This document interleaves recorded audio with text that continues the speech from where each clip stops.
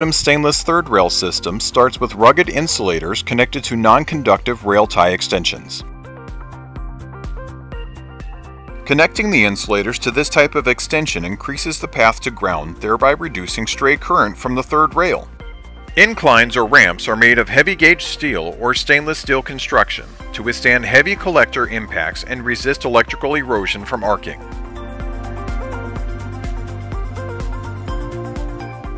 Through-bolted splice assemblies meet all the electrical and mechanical requirements of the system.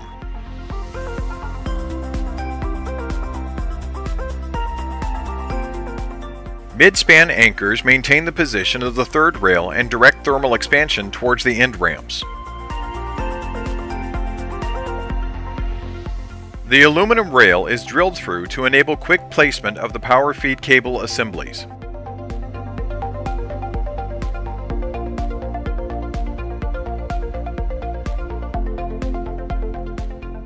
Modular brackets are placed where needed to hold protective coverboards. The precise geometry of the third rail system relative to the running rails ensures a consistent and reliable contact of the train's current collector.